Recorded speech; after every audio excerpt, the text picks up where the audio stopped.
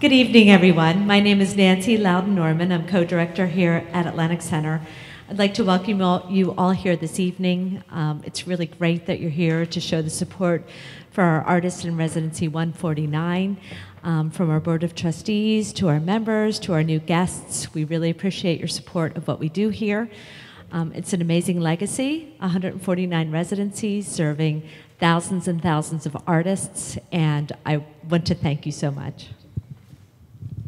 Thank you, Nancy. Hi, everyone. My name is Jim Frost. I'm the co-director here at ACA along with Nancy, and I'd just like to thank you all for attending. I'd like to thank our master artists in residence, Coco Fusco from the Visual Arts,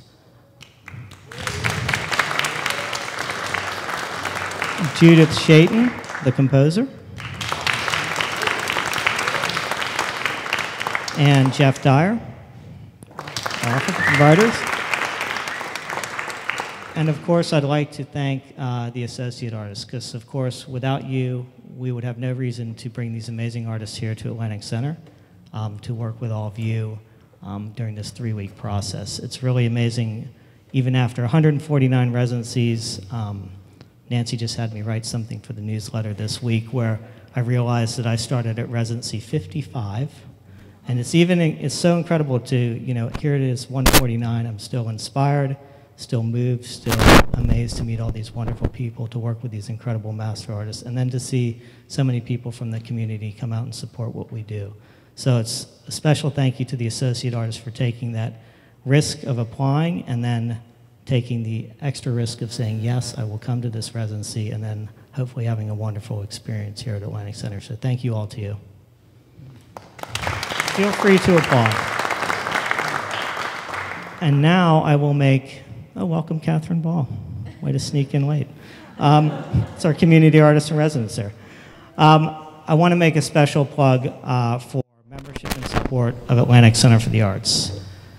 If every person in the history of Atlantic Center who attended an Inside Out became a $50 member, it would mean $477,000 a year annually to Atlantic Center for the Arts. That is a very powerful number for a very small amount of change, $50.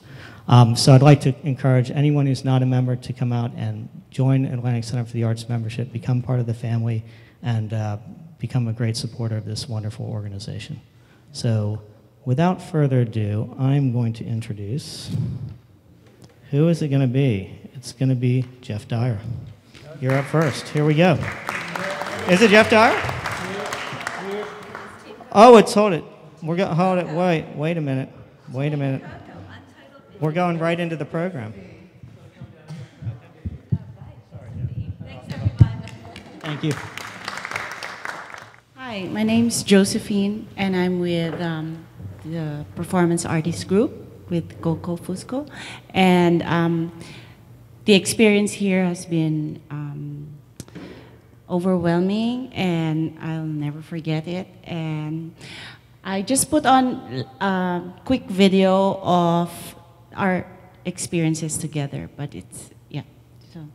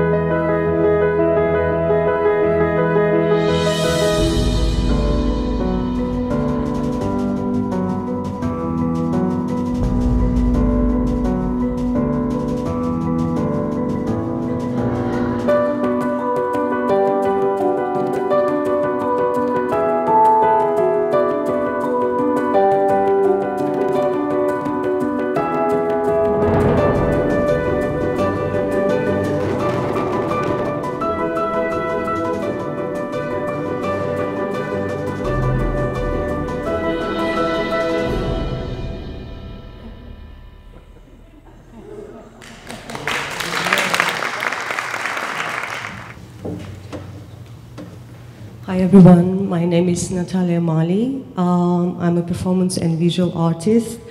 I joined ACA 3 weeks ago with the master artist Coco Fusco.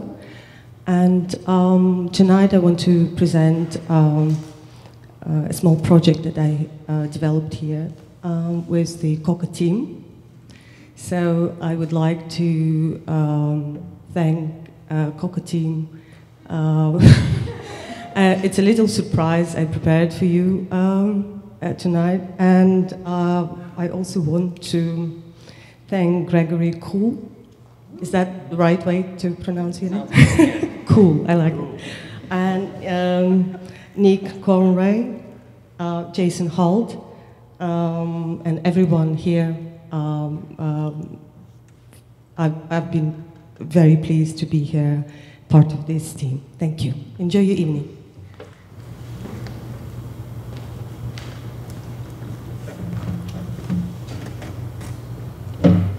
Artist must be artist, artist, artist, artist. Chukuma Freya, Freya, Josephine, Josephine, Sandra, Sandra, artist, Daniel, artist, Amber must be artist, artist, artist, Natalia, artist must be artist,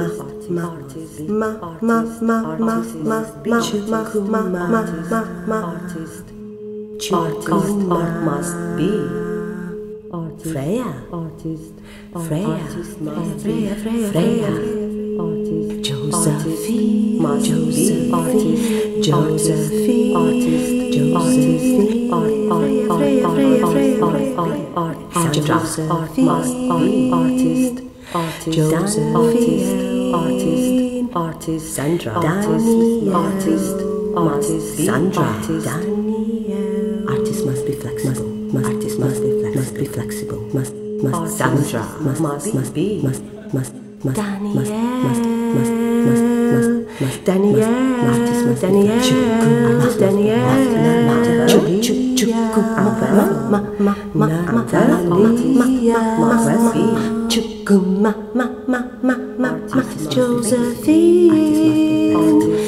Josephine, Freya. Freya must be Freya. Josephine must Josephine. Amber artist Sandra be Amber. Sandra artist must be Daniel.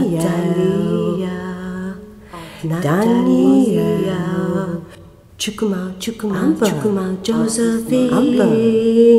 Freya, Sandra, Daniel, Amber, Crethel, Amber, Natalia,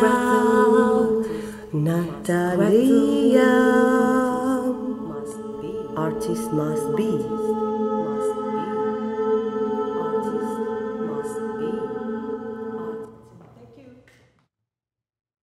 Hello there. My name is Freya Olofsson. I'm from middle of Canada, Winnipeg, Manitoba, and I'm going to show a little bit of what I've been working on while I've been here, which has been a true pleasure. So I've been working in the black box. My background's initially in dance, but I work a lot with the physical body and technology, particularly mostly working with video. And so what I'm showing tonight is drafts towards, like drafts. They're not finished pieces. They're just little tests with working with the technology, and gives you a sample of where the work is going. So I think that's all I'll say. Gonna show, oops.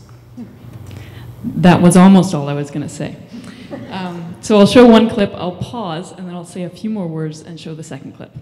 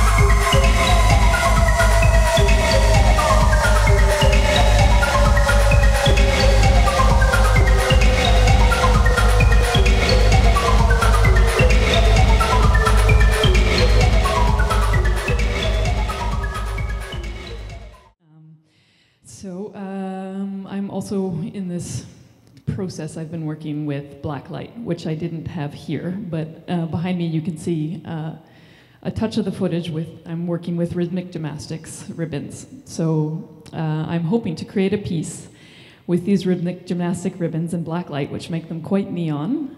And you won't see me performing with them, though. If I wear all black, I disappear. So I'm just going to show you a little brief clip of some of the tests I did here, without the black light. But you get a sense of the idea, so hopefully.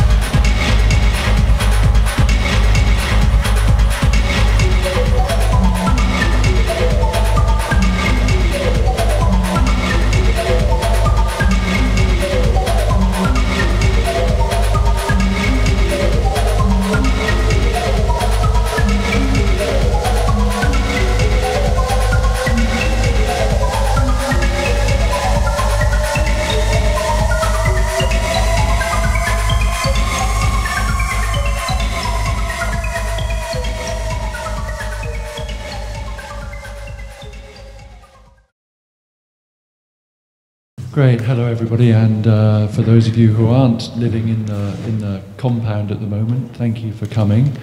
It's been the most wonderful week. It's just been a source of great pleasure to look at the weather reports from London every day that I've been here, where it's been pouring with rain. It's just been great to think of those poor people stuck there when I've been here at the Atlantic Centre for the Arts.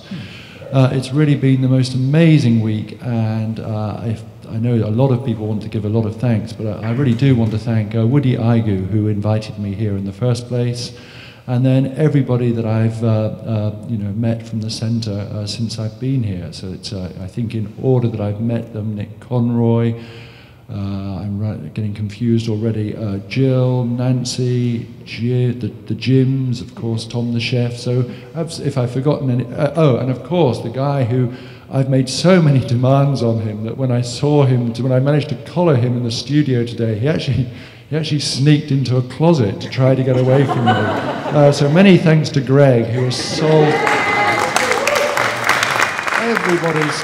There was a great moment when poor Matt Huff, the man who has cursed with these technological problems, last night things were going wrong, and Greg only had to approach the soundboard, and the problem was magically solved. So thank you, everyone, like that. It's really been a wonderful thing in so many ways, and I think sometimes the lessons of these great experiences are very simple, and for many years I used to carry around in my wallet a quotation from the Welsh writer Raymond Williams, somebody who has meant so much to me for so long. And he wrote very simply in an essay called Culture is Ordinary, published in 1958. And he said, we must emphasize not the ladder, but the common highway. Because every person's ignorance we must emphasize not the ladder, but the common highway. Because every person's ignorance diminishes me, and every person's knowledge is a common gain of breadth. And that is, I think, one of the things that this week has illustrated. And I think that's it, really. There's just one other thing. There are only 7 writers here tonight because Jamie Brissick had to leave early just because of complications with his flight. But the thing is, as I think many of you will know, he suffered a terrible personal bereavement just 6 weeks ago. So I think it was incredibly courageous of him to come. And we just all really appreciate his incredible energy and, just his big-heartedness. And now the truth is, it gives. Who's next? Let's see. Yes, that's right. Oh, it gives me no pleasure at all to introduce the puppy Hunter Braithwaite, who humiliated me in the what will I hope be a feature of future residencies, the Canaveral Beach 1500 meters race. He just didn't seem to care that I'm almost twice his age. He just crushed me like a bug, is the truth. So here he is, the ruthless, up-and-coming Hunter Braithwaite. Thanks, Geoff. Thanks, everyone, for this. My name's Hunter Braithwaite. I'm working on a project about living in a condo in Miami and the science fiction works of the British writer J.G. Ballard. So this is about the condo association draining my pool. And it's true, it's true. Okay. So the pool deck was empty. The 3 fountains flanking the pool had been completely drained overnight, and the pulsing hose lowered the water level with imperceptible yet deafening persistency. There was still water in the bottom, but, and this is Ballard quoting, the once mysterious world of wavering blue lines, glimpsed through a cascade of bubbles, now lay exposed in the morning light. The tiles were slippery with leaves and dirt, and the chromium ladder at the deep end, which had once vanished into a watery abyss, ended abruptly beside a pair of scummy rubber slippers. The layers of this image teetered in my mind. I grew up with swimming pools, am aware of their power, have been aware since my neighbor's 2 pet corgis drowned one day while the family was at church, their short-limbed corpses floating all afternoon like discarded broom ends. This passage is from Ballard's Empire of the Sun, the fictionalized account of his childhood in wartime Shanghai. But the pool he is describing, the one at his home on Amherst Avenue, now Panyu Lu, was never drained. According to his late memoir, Miracles of Life, the pool that disturbed him was at his next house, several miles away in the French Concession. I happened to live in that Shanghai neighborhood for several years before moving to Miami and have noticed my memories of the city expanding and contracting to match his. Ballard's family moved to the French Concession, Xuhui in Mandarin, to escape the rough edges of the Japanese occupation. Out back was an empty swimming pool, a mysterious empty presence, he said, which represented the unknown, a concept which had played no part in my life, he says in Miracles of Life. Up until that point, his life had been made of knowns, but with a quick uncorking, this one had turned itself into an unknown. The empty pool formed Ballard's ability to rupture that sack of horror hidden within the commonplace. It also inverts the simple structuring binary of presence and absence. Turns it out like a sock, the writer once said. Actually, in an interview with Thomas Frick earlier. I walked up to the fountains and examined their rusting piping and gooed over tile floors. A few weeks earlier, I had realized that not only did the pool deck and the fountains have the classical indifference of a Dikiriko, if I pulled my IKEA chair towards the edge of the balcony and looked down the 21 stories, my view was almost identical to The Delights of the Poet, 1913. Down on the deck, you don't get the same view, of course, but up in the balcony, you don't get that feeling of being in the painting.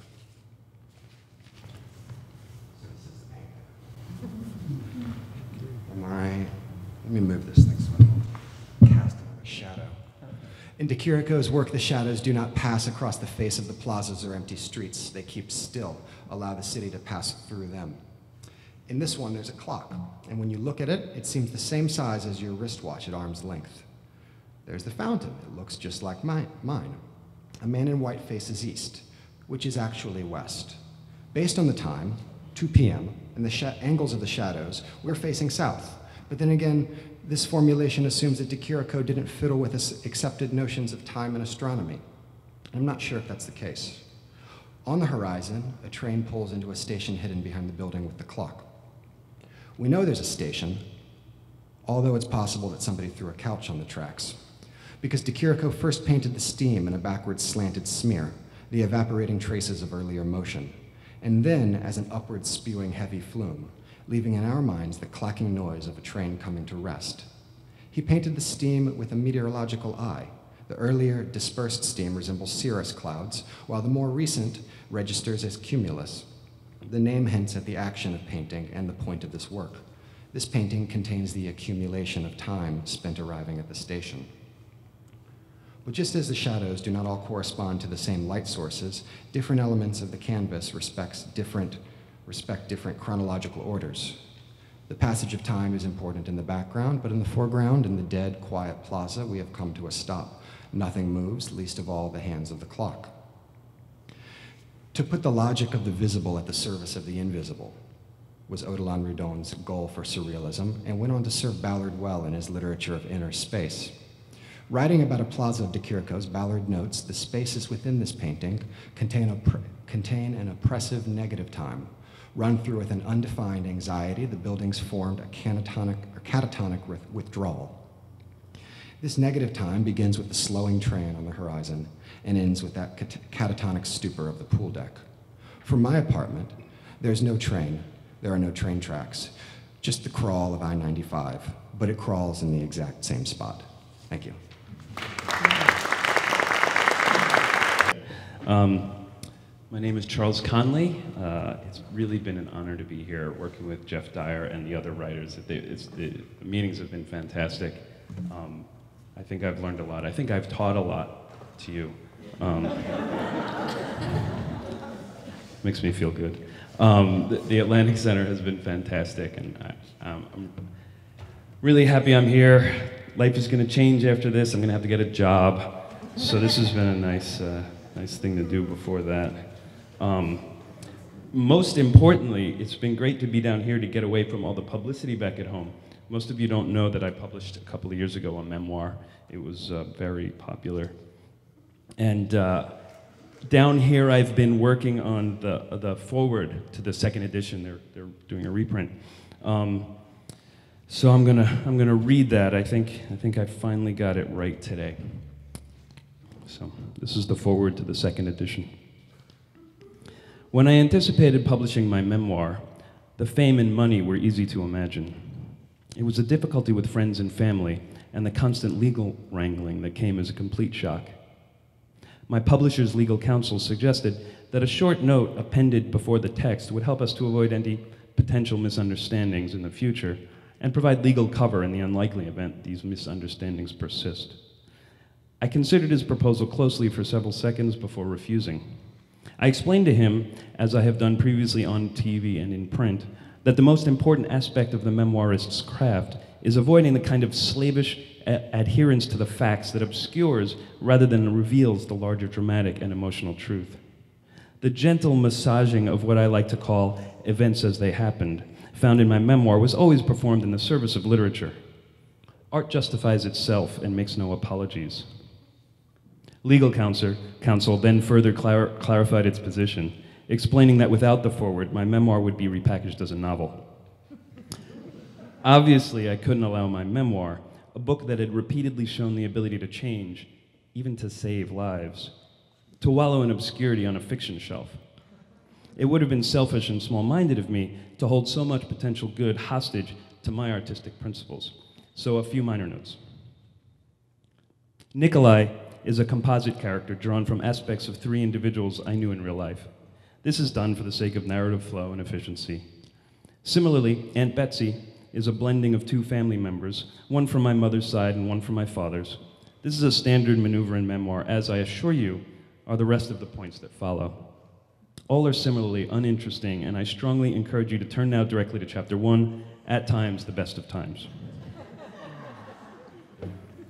For those still reading, Chapter 4, in a child's game, the man is revealed, describing that fateful Little League baseball season, consists of a combination of events from 3 different Youth League baseball seasons, not technically organized by the Little League TM, but by a local organization called the Firefighters Athletic Instructional League, FAIL.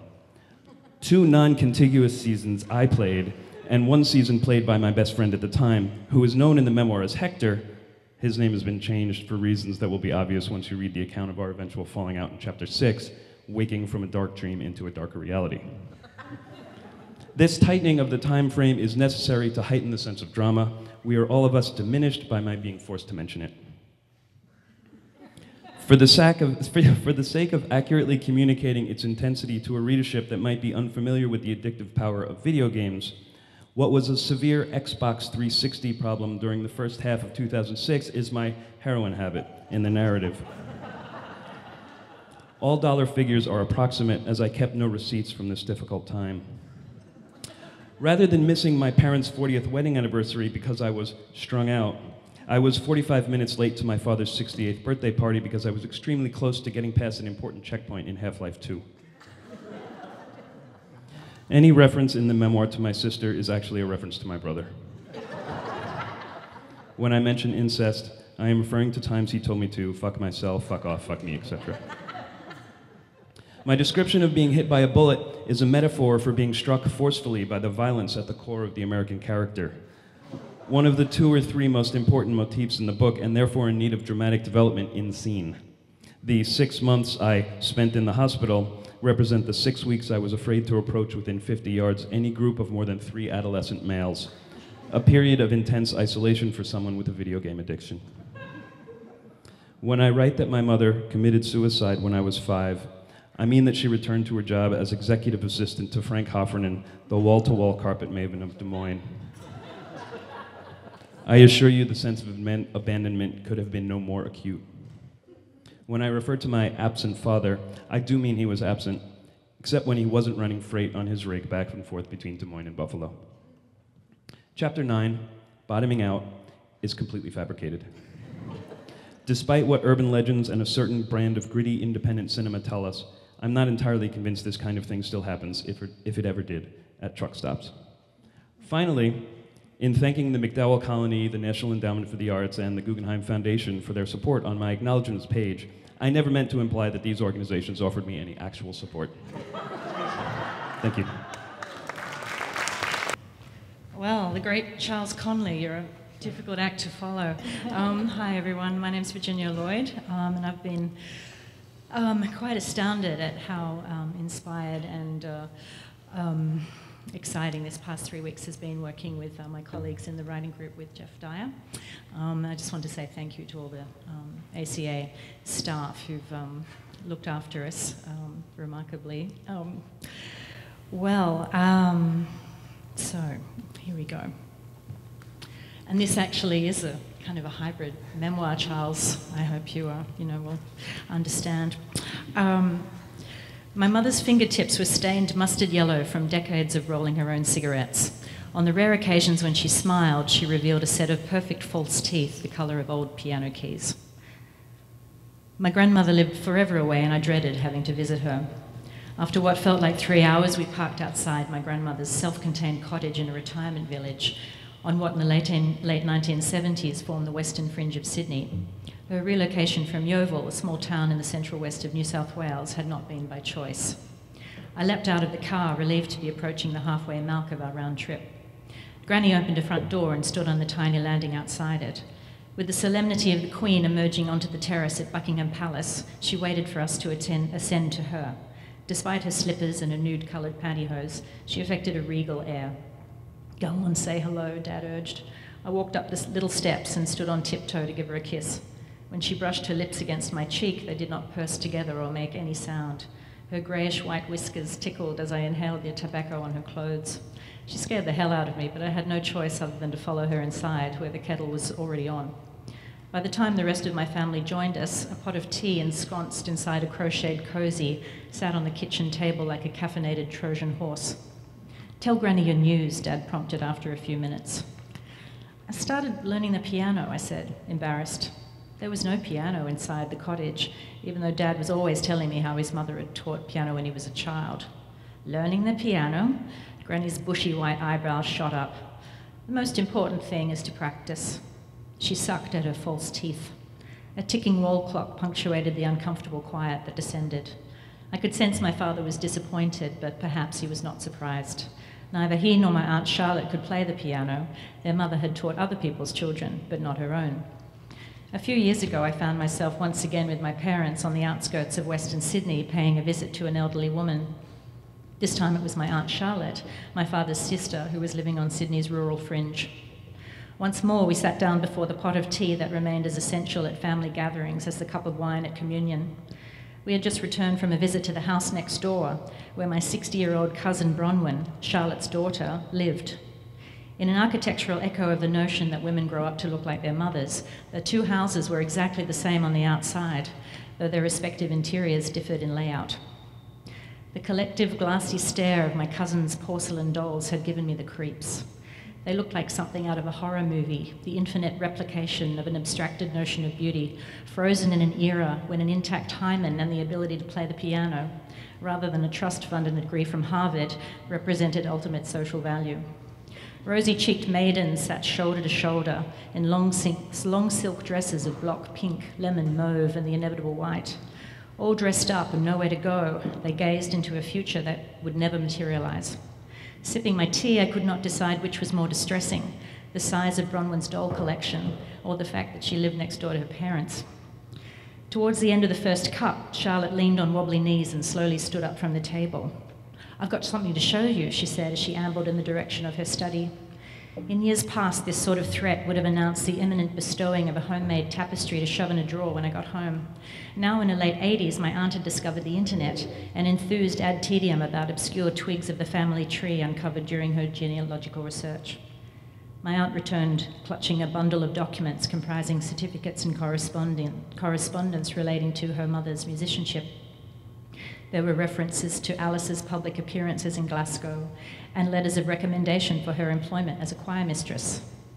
As Charlotte produced the documents, I found it difficult to believe that the subject of these certificates and recommendations was the same woman who, a little more than 10 years later, battled rabbit plagues and endless dust on a wheat farm in the middle of nowhere, New South Wales.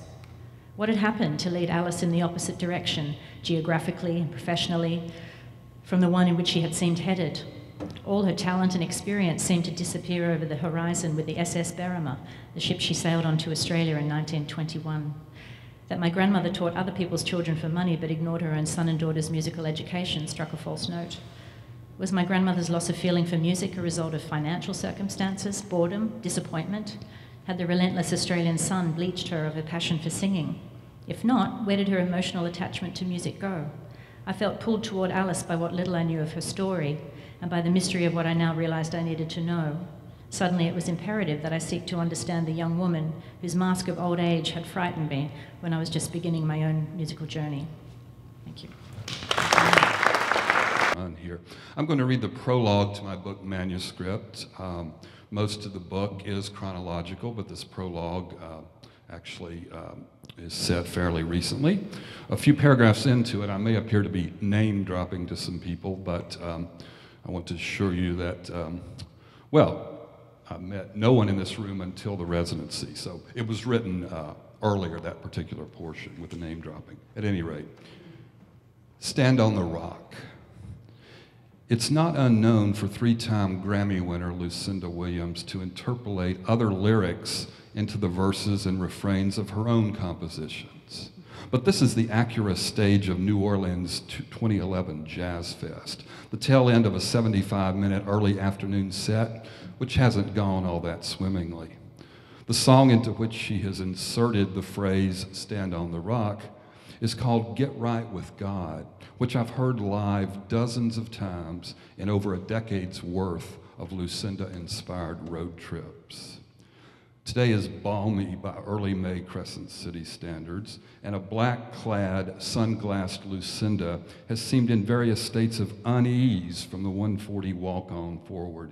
Some fumbled lyrics set the title track of her recent release, Blessed Askew, and this is followed by Lucinda abandoning the microphone in the midst of the new song, Convince Me, the better to mouth some distressed words to her guitar tech and let her hard-working three-piece band continue unimpeded. If Lucinda Williams has given the impression, perhaps illusory, of being a somewhat jaded performer during the first half of her Acura stage appearance, then how much more need I come to terms with the possibility of being a jaded fan, a burnt-out middle-aged groupie? This book is not exactly my personal memoir. It's still less a biography of its title songstress figure. My hope, though, is that it contains elements of both of these, with spools of travel narrative and dashes of Americana besides. What follows in my book captures only a fraction of the concerts I've attended in summers and on weekends, though I hope the material is representative. In Geoff Dyer's wonderfully hybrid book, Out of Sheer Rage, Wrestling with D.H. Lawrence, he spends a fair amount of time carping about the great British writer's dissatisfaction with domesticity and his urge to ramble. Yet Dyer himself admits to procrastination with his project and cannot seem to stay anchored in one place long enough to knock off successive chapters. I, in turn, have cultivated excuses to defer the at-hand business of writing about my complex subject. It's easier to sign on to yet another string of Lucinda concerts than sit still and analyze in prose her bewitching effects. Stand on the rock. There should be no surprise that such figurative phrases crop up in the stage persona of one who has crafted titles like Get Right with God and Atonement. We're referencing St. Peter here. We're beaming up the Holy Spirit. During one slate of shows around 2008, Lucinda and her band often interpolated lyrics from The Doors' anthemic Riders on the Storm into her upbeat song, Joy.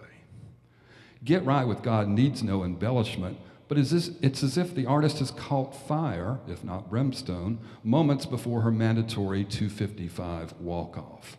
Now swaying, now grinning, she rhythmically inserts the metaphor twice over. You know you got to get right with God. Stand on the rock, stand on the rock.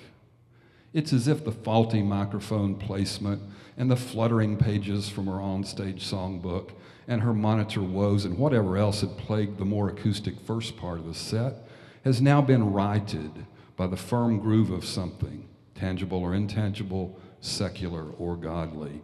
She's signing off by shouting, love and peace to us all. She's happy. Thanks.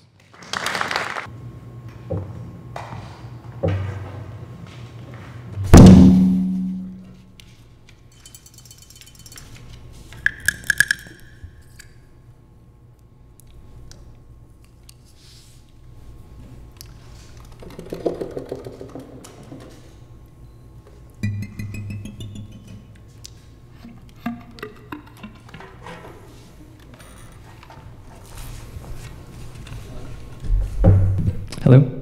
That's very promising to hear all the sounds running through the mixer, right? My name's David Bird. I'm a composer. I'll be playing a piece, or they'll be playing a piece called 9 Jewels. It's 6 minutes long. We were encouraged to write pieces for the other composers in the ensemble, and so I took this as an opportunity to write a piece in a completely different way that I've usually written pieces. And so what they have in front of them is an entirely text-based score, and this is something I've never done before. So it was an interesting opportunity to try this out. So thank you.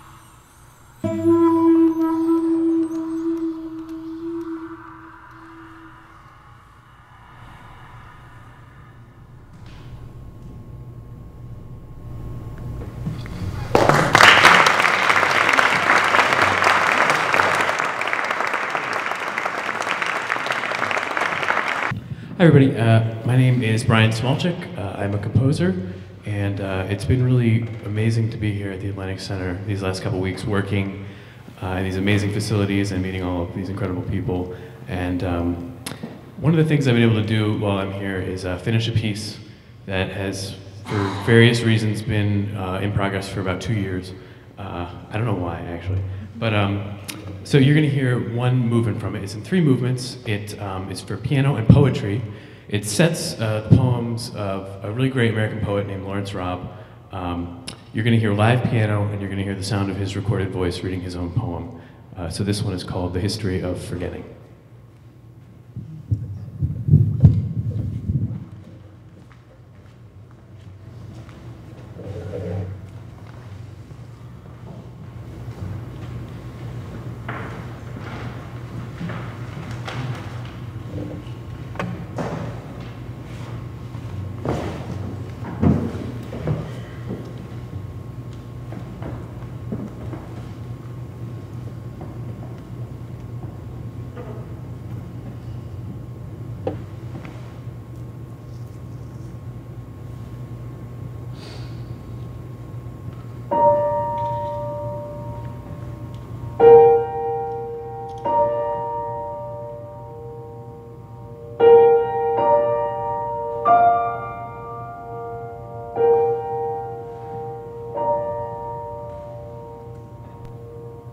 When Adam and Eve lived in the garden, they hadn't yet learned how to forget. For them, every day was the same day. Flowers opened, then closed. They went where the light told them to go. They slept when it left and did not dream.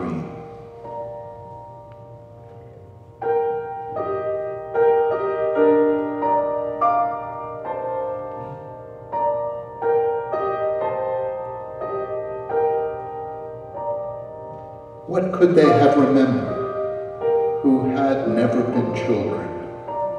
Sometimes Adam felt a soreness in his side, but if this was pain, it didn't appear to require a name or suggest the idea that anything else might be taken away.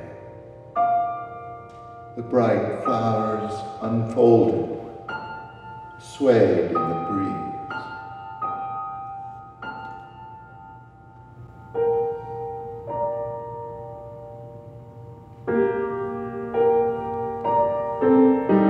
It was the snake, of course, who knew about the past, that such a place could exist. He understood how people would yearn for whatever they'd lost, and so to survive, they'd need to forget.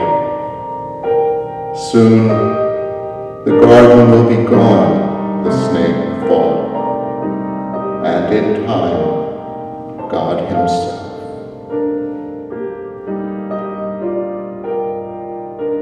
These were the last days. Adam and Eve tending the luxurious plants, the snake watching from above.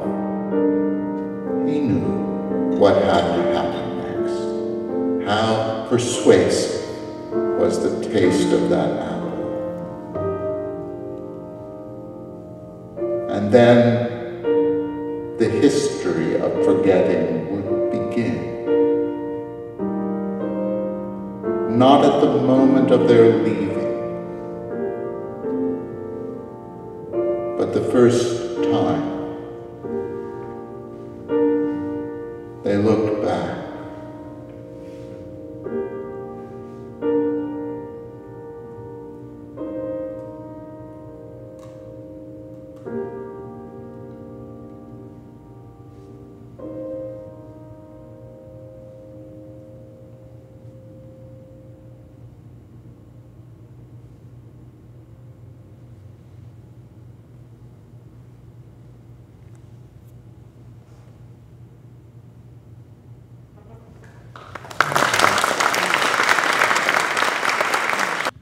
I'm Nathan Friedman, and this piece is actually an improvisation, but it's got a sort of a general form, which is inherent when you consider the materials I'm using. Anyways, there's not really much to say about this that you won't notice immediately, so thank you.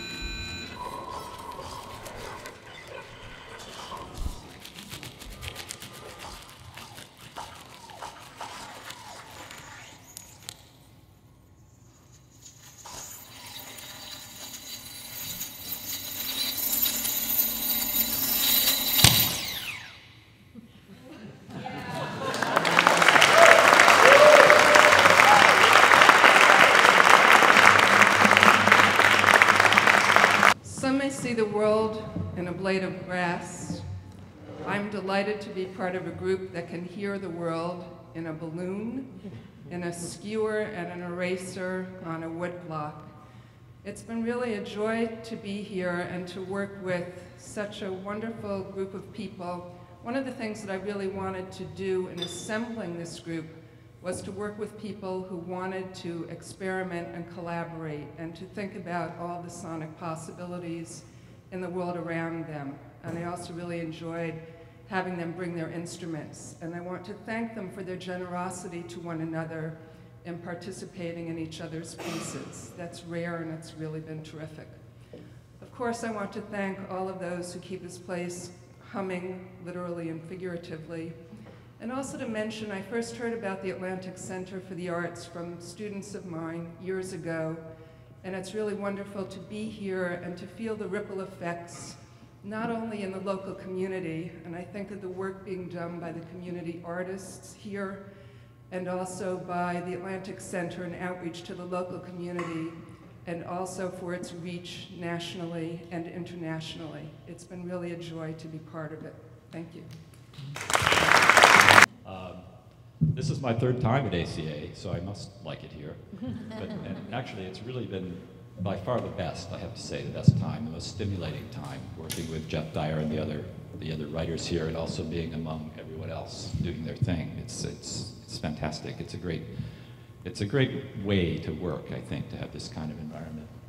So I started a new project here, but there's nothing really I can read from that tonight. So I'm going to go back and read a little bit from my novel, The Iron Boys, which I was working on actually the first time I came, and it was published at the end of 2011. It takes place in the Luddite milieu in the early 1800s in England, and just briefly, it was a period of the Industrial Revolution, and the factory system was invading the textile trades. And for about 2.5 years, these mysterious bands of people who were never really identified would dress up in costumes and raid factories and smash machinery and do all kinds of damage. And they really put quite a bit of fear into the government of the time. But since not much is known about them, it was fun to just make it all up. And this book is sort of a monologue, a kind of faux oral history. And I'm going to actually just read a brief part. It is a sermon, and it's briefly introduced by the narrator. You may have heard a sermon around here called God's Lace Arithmetic. Been preached and printed up so many times, most anyone can spin you off a sample till your ears need to take a breath. Sometimes called Necessity of Rich and Poor. Here you go. The size of the demand for lace must intimately link to the quantity of money which the people of a country have to spend on it. And when this number is abundant, then much lace will of course be bought. And if the ready money found in purse and pocket sink, then so will sink the purchases of lace by similar degree. This much is clear. Yet there will always be some quantity of money, vast or somewhat less, to expend on lace, insofar as the lace itself, by its very existence, represents a will and a desire of human nature for its own benefit. How then can machinery possibly interfere with such a constant and imperishable desire for something that exists through will and desire? No, indeed. It can only be a lever and an amplifying pulley for the links of the chain already forged, as when, for instance, the sum we shall propose that the nation expend on lace be 100,000 pounds a year, for a number of yards we set at 500,000, and let us say as well that the making of the lace employs 2,500 families, then we must perforce acknowledge that the lace made by machines amounts to 4 shillings per yard, whereas the lace still stitched by hand adds up to 20 shillings per yard, and thus each can see for himself that the effect of breaking machines, even putting aside the cost of its repair, not to adduce where the machines have come from in the first instance, produces no advantage for the worker, as there is only the same 100,000 pounds a year to spend for lace.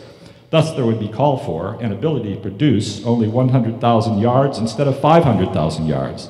And still there would be the same 2,500 families employed in lace making at 40 pounds a year for each. And clearly no improvement in these figures could arise from the destruction of lace machinery, whether violent or no, because as the quantity of money and the competency of desire for God's fine lace must remain the same, with adjustments only according to the population, which evermore increases, then the existence of the machinery itself cannot possibly do the journeyman any harm, but on the contrary, the journeyman himself is injured by his injurious behavior to machinery. Since, therefore, the same mixed sum of money and desire persists in our lace equation, then the handmaiden of reason must herself make clear that if machines were to be invented so as to produce lace for half or even 1/4 of the present price, then by such an improvement there would be a greater quantity sold, and wages would remain exactly the same and not a whit lower as is often claimed. So that God's lace arithmetic, as I have hereby shown, presents the prettiest pattern of constancy, like unto the heavens, in their own imperturbable and lace-like dominion. One need fear not that machinery and God are opposing forces. Fear not, I say, and say again. Know the two are twined in a never-stopping quest for ever greater amounts of perfection. Fear not, as we can say together, that glory, though singular and already perfect to God, can be greater to us here below, as our divine machines make finer lace and faster lace and more lace. And fear not, the finer and the faster and the more. These are the stepping stones on the way to the kingdom of heaven, which takes us awe-bestricken straight before the very machineries of God, whose numbers of gears and levers interlinked be uncountable. Therefore fear not. They do not and cannot and will not compose the number of the beast, as spitters and grumblers feel free to say, but let us say instead, and say 1,000,000 times with me, God's grace is lace, and God's lace is grace.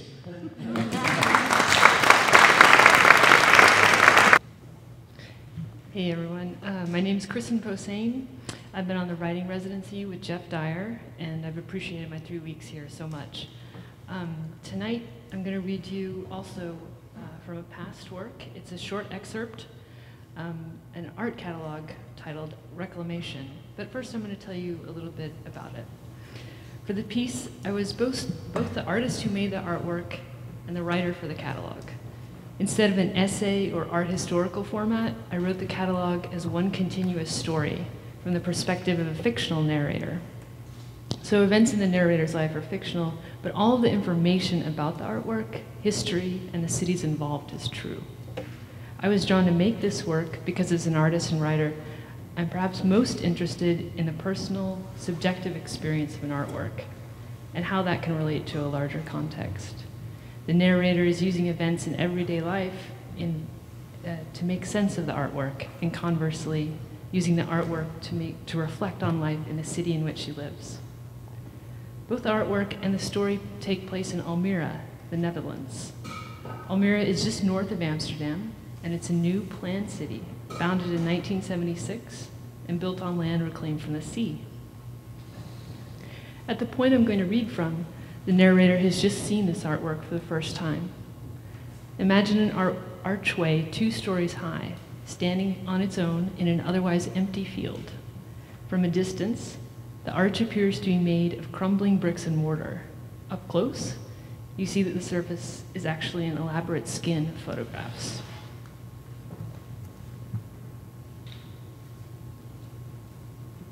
One afternoon a year ago, I rode my bike along the Cinema Reef, and if the arch had been there, it would have been in the field to my right.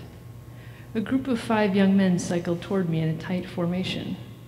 The leader slouched back on his seat in a way that communicated his lack of concern. At a distance of about 10 meters, he yelled a dirty slur. I paid no attention and continued riding towards him on the bike path. As he got closer, which happened very quickly, he yelled more and more insults with snarling pleasure. My heart was pounding, but I didn't show the slightest reaction. In the instant he passed me, he whipped out his hand and hit me square across the back with a rolled newspaper. I hadn't seen him carrying it. The cracking sound and blow to my back startled me. I felt fear and panic. Then I registered that there was no pain. It was the strangest sensation. They were gone behind me.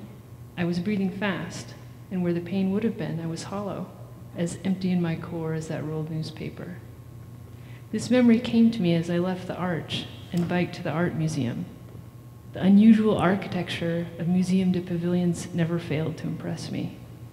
5 narrow steel sheds connected to each other via covered walkways.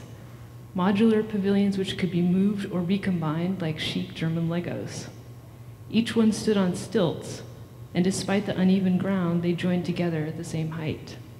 Visitors were free to explore underneath the museum, in the shadowy forest of I-beams, beer cans, cigarette butts, and sandy dirt. It was white inside, hushed.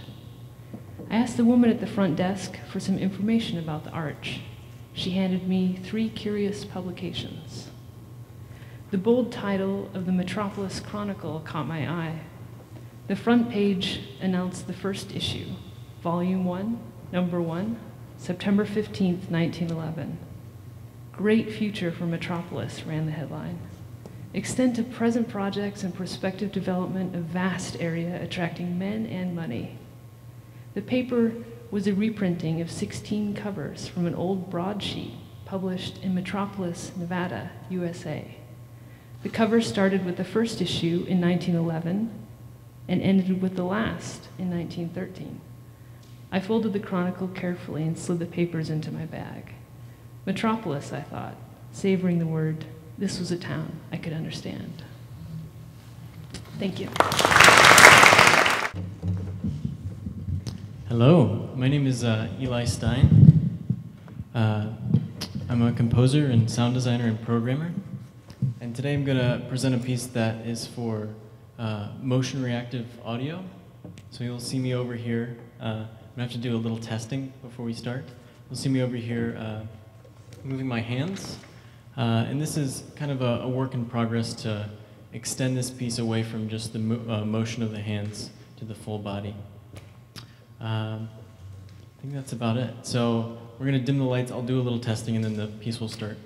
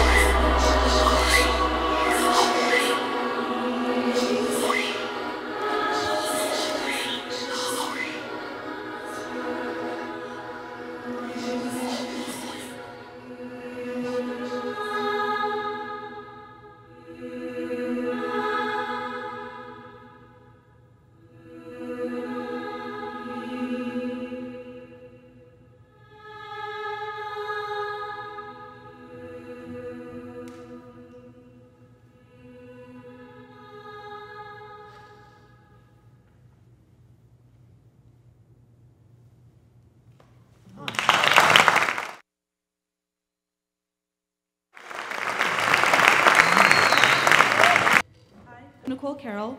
The piece that we will be performing for you tonight is entitled Not Idle Noise. It is scored for clarinet, guitar, bassoon, woodblock, processed woodblock, and fixed media. What to say? This is a sound walk composition. Basically, it's a narrative of me trying to find a quiet space to sit and reflect over the past few weeks here. All of the audio source material was taken from field recordings while I was here, so it's all very local sounds. You'll hear the songs of the airplanes, the cicadas, and our favorite birds, the mockingbird, cardinal, crow, and mourning dove. The most incessant bird song you'll hear in the piece is the cardinal. That is because it has greeted me 24/7 while I've been here. I want to thank Judith and all of my composer-performer colleagues who have helped bring this together. So thank you so much.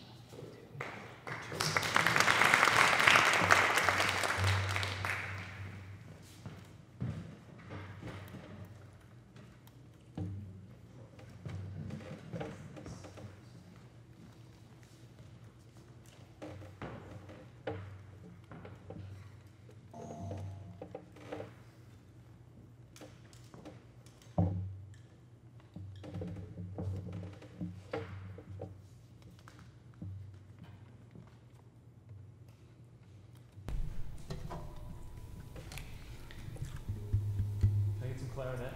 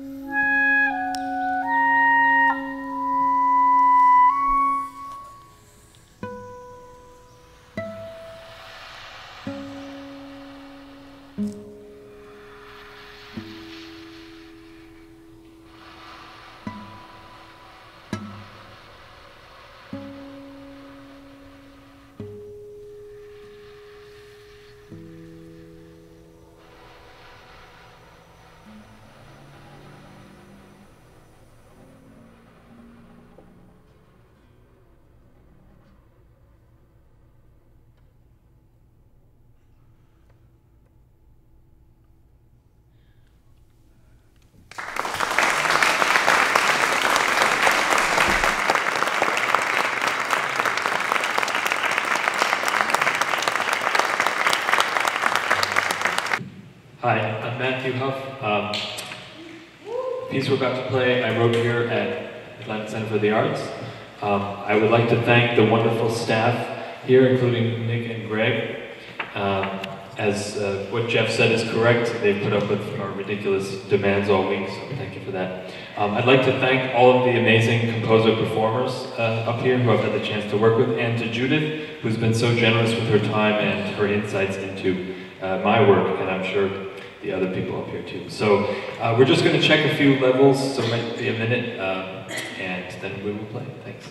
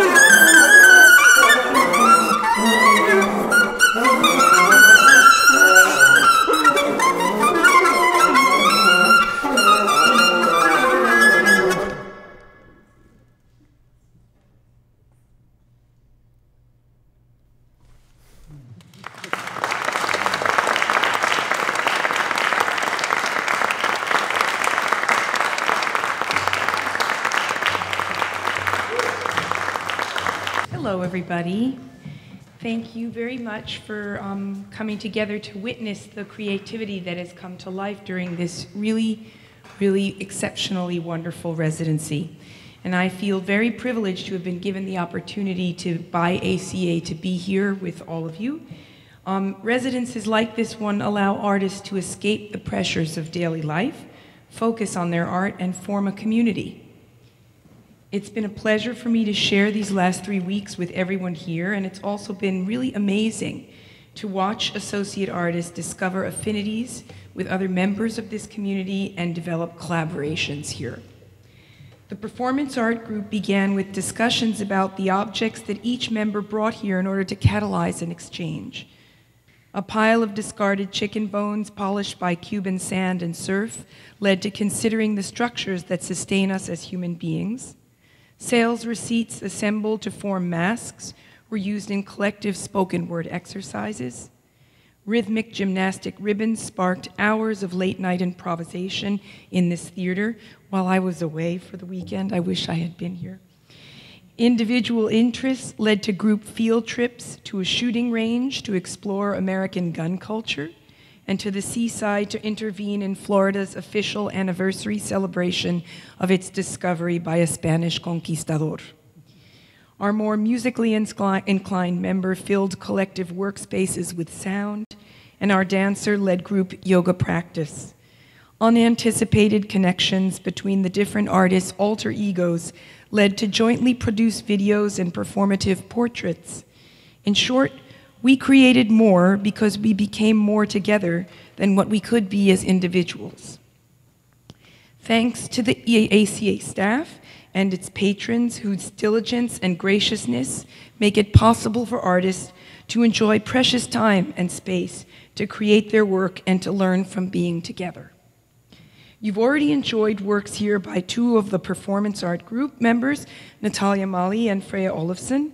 Our other members, Chukuma, Daniel Bejar, Gretel Rasua, Amber Hawk Swanson, Sandra Ibarra, and Josephine Turalba are presenting their works in the painting studio, and also Josephine has a video projected on the window of the field house. So I invite you to join us there after we finish here for a viewing. But I'd also like to invite all the associate artists from Residency 149 to come up now on stage for a very well-deserved round of applause. So please, all of the associates, please come up. And the masters.